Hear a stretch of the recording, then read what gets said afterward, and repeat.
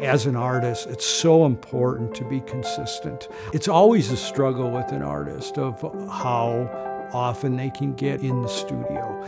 It's very important because you get into a rhythm. You have to do it. You have to keep doing it. And the more you can, the more consistent you are at it. The sacrifice has been emotional. I think it's been creating the work, the frustration of those times when I'm dry and I just feel like, why am I doing this? I just am so bad at this.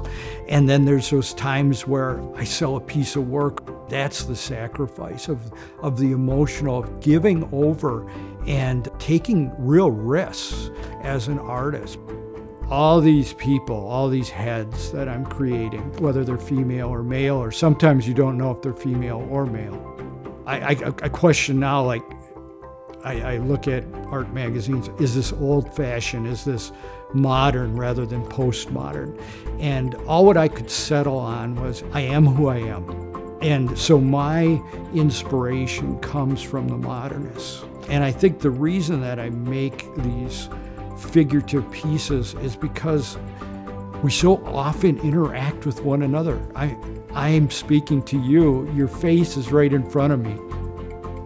That's what I respond to, either intuitively or even subconsciously. I like working in ink, I like working in acrylic paint, watercolor. I let the material kind of do its own thing with my direction. And as I'm looking at an image, I don't want to copy the image exactly. I just want something that I can respond to.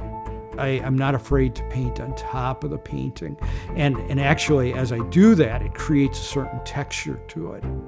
I really have no idea why I paint the way that I paint. No one ever taught me how to do that. No one ever said, when it's getting halfway dry, take it over and spray the whole thing off. No one taught me to paint on top of canvases until there was a ½ inch of paint on it.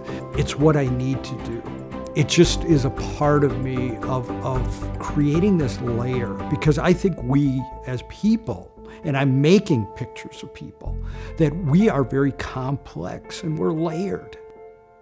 My greatest accomplishment as an artist is that I'm still doing it. Since my days in high school, where I connected with art and desired to be an artist and desired to be a professional artist, that I'm still making art.